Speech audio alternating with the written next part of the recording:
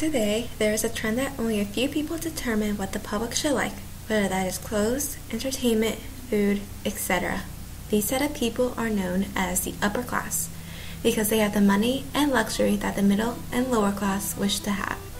And so, the lower and middle classes will attempt to imitate the upper class in order to get a small glimpse in what the lifestyle is like for the better. So the middle and lower classes give the upper class power to determine what ideals the rest of the society should have. The upper class of the society is made up of individuals who earn about $250,000 a year, and these individuals make up about roughly 1% of the population. The middle class makes up about 25 to about 60% of the society's population, and they earn a median of over $100,000. The lower class makes up about 25% of the population, and they earn roughly $23,050 a year. Even though the upper class makes up only a very small percent of the population, they make up for their small reputation in money and power.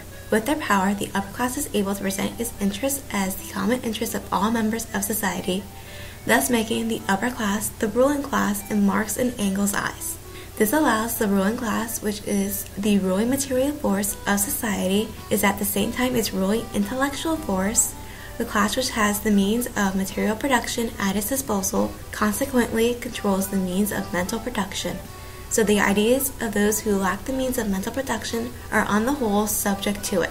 In order to spread the ideals of the upper or ruling class, they rely on the media, which is through magazines, newspapers, internet, radio, and television.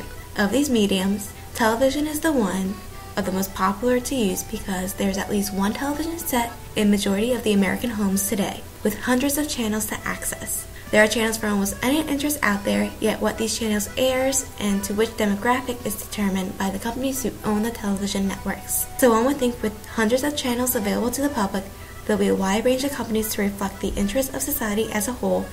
Instead, there are only a few companies that own all the networks on television.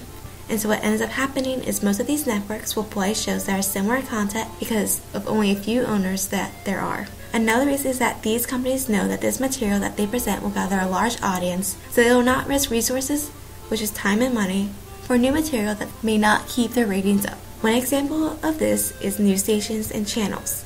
Many news shows will emphasize different human interest stories or tabloids in hopes of keeping their ratings up. These stories are not real news about the reality that can affect the individuals of a society. Instead, these shows will typically begin with the French soccer scores or another sporting event interrupting the regular news, or will highlight the most anecdotal, ritualized political events, visits of foreign heads of states, the presidential trip abroad, and so on, or the natural disasters, accidents, fires, and the like. In short, the focus is on these things which are apt to arouse curiosity, but require no analysis, especially in the political sphere. These highlights on curiosities is what makes and keeps the public wanting to know more and more on the upper class, a reality they dream to make, to be able to have a lifestyle in which they only have the smallest things to worry, not where they have enough money for food and or insurance, to be able to have the free time in which they can relax and focus only on themselves, to be able to afford the grand and lavish vacations they see and experience the world around them instead of only being able to imagine what the world is like through books and research. This imagining of what the upper class does and the pressure to be like them leads to many individuals to pretend to be something that they are not. Or as Baudrillard says, to simulate is to feign what one doesn't have. By constantly being barraged by images of the upper class, their lavish lifestyle, individuals become embarrassed by their own class status and giving power to those above them to determine what society should care about. So this leads to many individuals to pretend that they are of higher status than what they actually are. And so many individuals will attempt to copy the upper class clothes and fashion.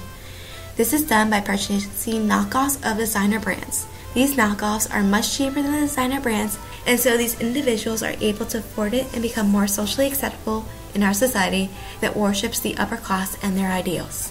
But the reason we are so focused on images of belonging to a higher class is because of the images that we're presented with in media. This is because the upper class owns most, if not all, television networks and magazine companies in America, where they can put out images of what the ideal life is like. This is because they have the time and resources to put these messages out to the masses, unlike the working and middle class who do not have the time nor the resources to be able to reach to many of the individuals of our society. And so they create the environment in which that shows if you keep it working, you can reach this lifestyle where you can have the job, money, and time to be able to do whatever you want when you want to do it someday in that individual's near future. Yet by only showing these images and not presenting the counteracting news, one is not able to see that this goal, becoming part of the lavish upper class, is impossible to reach because the upper class is constantly getting richer and richer from selling their ideal lifestyle to the lower classes, and thus creating a larger and larger gap between the middle, lower classes and the upper class.